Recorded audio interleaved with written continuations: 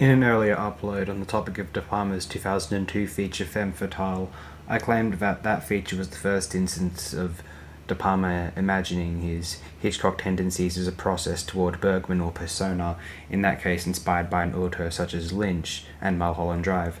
However, really, maybe 1972's Sisters could be considered, to some extent, the earlier effort from De Palma to transform controversial sexually charged thrillers, Hitchcock movies, into art theory conductors, think Godard, Antonioni, Warhol, and considered De Palma's generational peer Altman also a wannabe satirist, a more considered and designated satirist throughout his film career.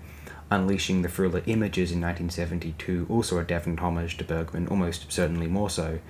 Insofar as Sisters by De Palma is Bergmanian, we have to assume its screenplay is employing overt symbolism and wide psychological archetypes. There is no coincidence or incidental decision within Sisters. Every character's behavior, career choice, societal disposition, sexual orientation, or skin color is calculated to vaguely posit a psychosexual Freudian behaviorist post-60s nihilism targeting the counterculture itself, dissecting the notion of subjective identity as thin and superfluous. Rogue and Camel's Performance, one of the most confident texts on the subject of this era,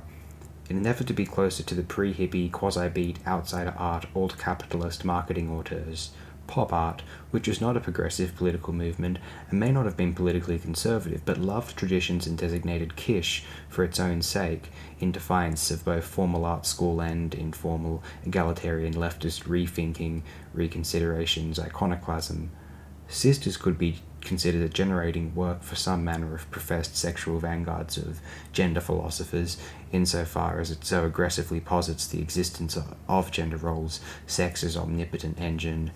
power structures compounded with biology and human casual intercourse, or even intercourse period, as both the repressed object and the catalyst for the conceptual family in psychoanalytic terms. Sisters was the American thriller most likely informed by university lecture theory and deconstructive analysis, a thriller existing subsequent to the psychological examinations of Hitchcock via his mainstream films.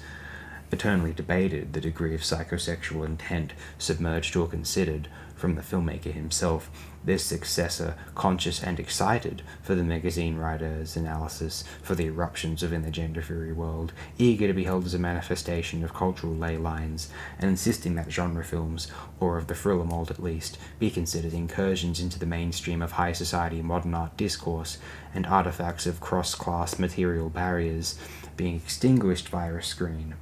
Via equal measures, the more working life viewer and the wealthier academic observer can permit Sisters to reorganize their existing assumptions about overarching categories. And both via the very universal act of just allowing it to be more than it is on the surface, the film's screenplay encourages us to do so for human behavior and identity categories in the first place, obviously,